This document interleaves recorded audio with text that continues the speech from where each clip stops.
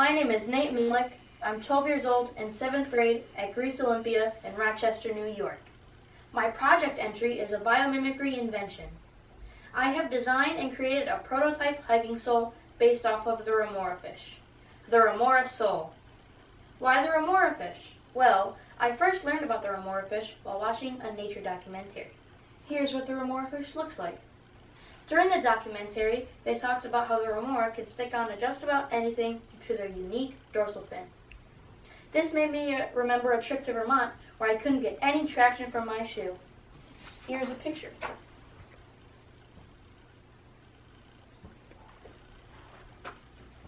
So I thought of an idea to help hikers, especially when they're on slippery or wet surfaces. The first thing I needed to figure out was how the Remora was able to stick onto slippery surfaces. This would help me design a shoe using biomimicry or the science of using nature to solve human problems. In this case, my testable question is, how can I use the Remora to help humans walk up inclines more easily? Here's what I learned. Remora, also called shark sucker or suckerfish, are a species of fish with a special type of dorsal fin. Here's what that looks like. The Remora adheres by means of a flat, oval, sucking disc on the top of their head. The disc contains a variable number of crosswise plates. They use this sucker to latch onto different marine life. Most commonly, they latch onto sharks, whales, and sometimes boats. These creatures have a symbiotic relationship with their hosts. For an example, the shark.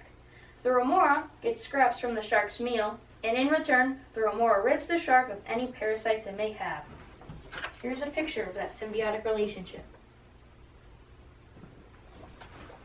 The New Jersey Institute of Technology says the adhesive disc on the Remora's head, used to attach to sharks, rays, and other pelagic hosts, is actually a complex mechanism that includes a modified fin structure with teeny spikes called lamellar spinules or lamellae that generate friction to adhere to the host.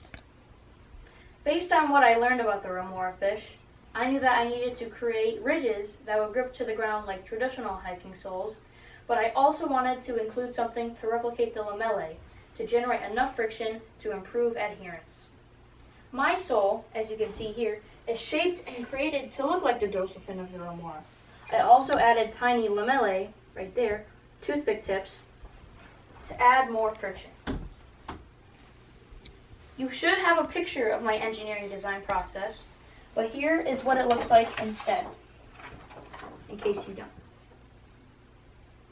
You can also see it right here up on my board.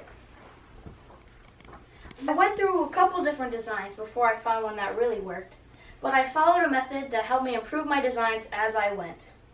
The first thing I needed to do was identify the problem, which was walking up inclines without losing your footing. Second, I needed to explore. I researched about the Remora fish. I researched if there were any hiking shoes like mine, and I also really needed to dig in on how the dorsal fin actually works. 3. Design. I found a method to develop my designs. Here is a picture of my 3D model design ideas. You can also find it on my board right there. Next, I needed to create. I used special sculpting and bait clay to replicate the Remora dorsal fin and shape it to size. Try it out. As you can see here, my first design did not go so well as it was too thick and clunky. Now I had to make it better. I went back to the drawing board and redesigned my sole. I made it more thinner and flexible. I also added a spine, as you can see here, and the lamellae. I'm very proud of my final product. Now I had to try it again, and this time my Remora sole worked great. Now I would like to demonstrate a normal shoe without anything on it versus my first prototype versus my final design, the Remora Sole. Now for the first shoe. As you can see here, the shoe slides right down. Now for my first prototype. It still slides down, but it's only a little bit better. Now, for my final design, the Remora Sole. As you can see, it sticks right on.